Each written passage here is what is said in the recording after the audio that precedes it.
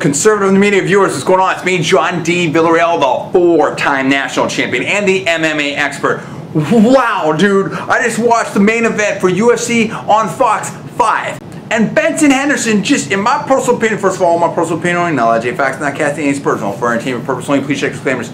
In my personal opinion, Benson Henderson just destroyed Nate Diaz. I mean, in like almost all phases, dude. I mean, he blasted him, knocking him down with right hands. I mean, he slammed him, dude. I mean, he was hitting him with axe kicks on the stomach, just blowing him up. He was hitting him on the legs, sweeping him. I mean, just the amount of strikes that Ben Henderson landed were just like so much more than Nate Diaz. Nate Diaz just was getting thrown around. I mean, he just didn't look that strong at all at that weight. In my opinion, this was a total destruction. I think it was, you know, I think that, I believe that Ben Henderson won every round on all scorecards, and that's definitely how I had it. I mean, it was just total destruction. I don't know that you can win any more definitively than that without having a stoppage. I mean, this is like, whew. Nate Diaz got outboxed,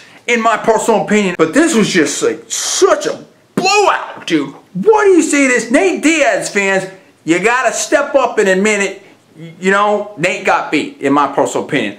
Ben Henderson fans, where you at? How you feeling about this? I want to hear from everybody right now. This was a great fight, explosive fight.